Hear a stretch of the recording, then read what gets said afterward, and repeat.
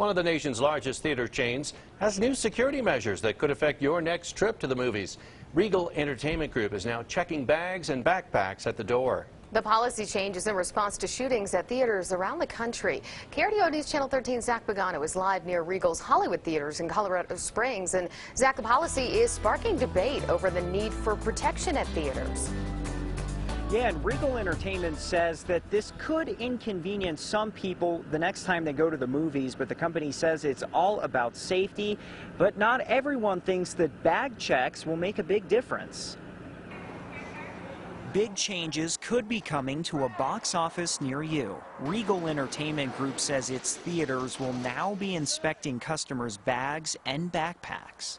They're doing the best they can, trying to come up with ways to make their constituents more safe and make them feel safer at least. The policy comes after a gunman killed 2 people at a Louisiana theater, and after a man attacked moviegoers with pepper spray and a hatchet in Tennessee. The procedure is in place more than 3 years after 12 people died during a shooting at an Aurora movie theater. On its website, Regal Entertainment says the new policy is not without flaws, but the company hopes these are minor in comparison to increased safety.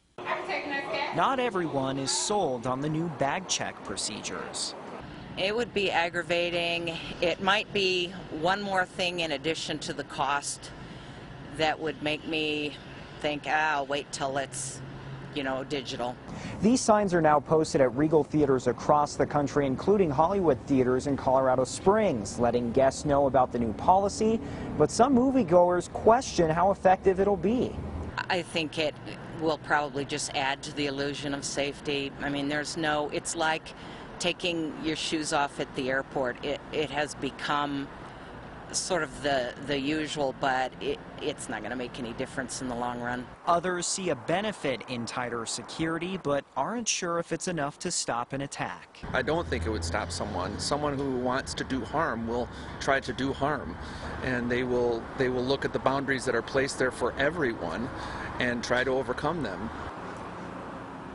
Regal Entertainment owns more than 500 theaters across the country. 15 of those are in Colorado, including Hollywood theaters in Colorado Springs. It's unclear at this time if other major movie theater chains will adopt similar bag-checking procedures.